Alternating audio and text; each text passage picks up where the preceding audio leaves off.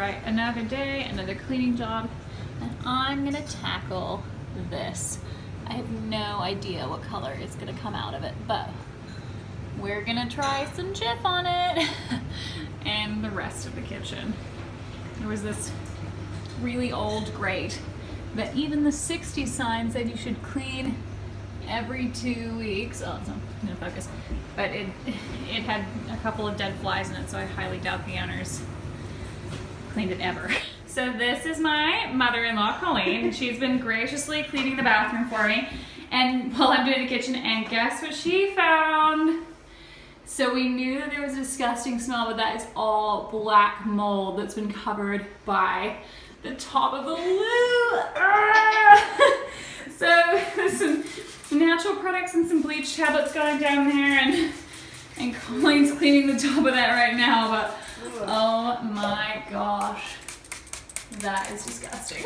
That is the worst. Yuck.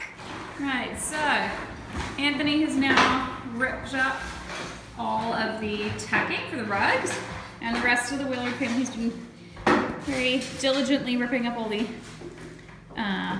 staples from the floor, and now we're pulling down these ugly curtains. Yay! So I got the first one down that Colleen is now folding.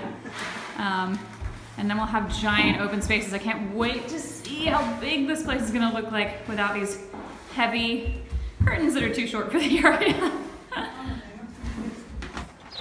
So we've just taken down our sold sign, which is very exciting, and met the neighborhood children doing it. And now Anthony is gonna take down this completely redundant glass screen. So hopefully we should just be able to detach it from this little rail and eventually take down this. Someone's already taken down that side.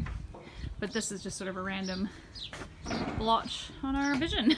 Right, so Nicola has been pulling out all of the studs and staples around the floor, and as you can see, all the rug tracking is gone. And now we pulled off the curtains! How amazing is that difference? Because we get like a foot of extra light by not having those horrible dark curtains here, and now this whole corner just looks huge and gorgeous. You can see our little, what do you call it over there?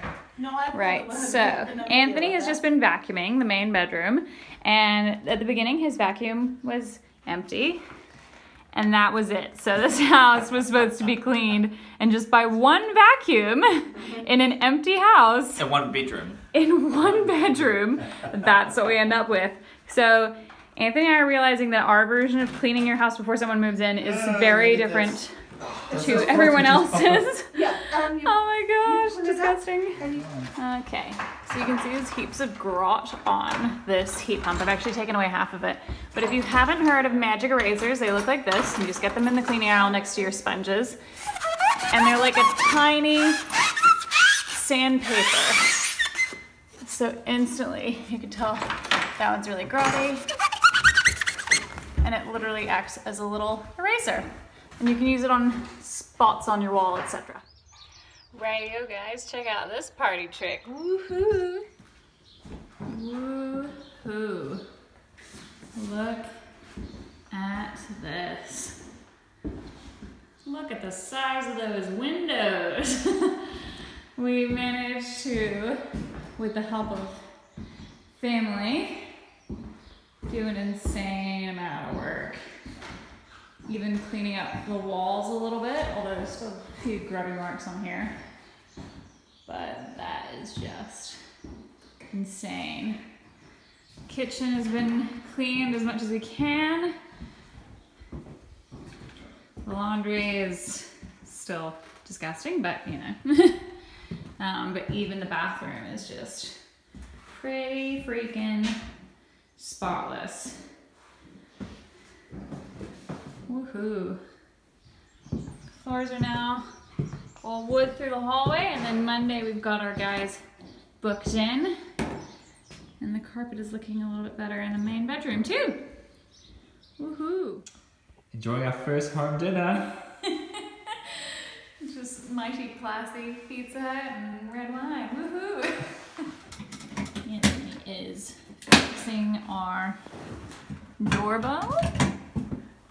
which Hopefully works. hopefully works.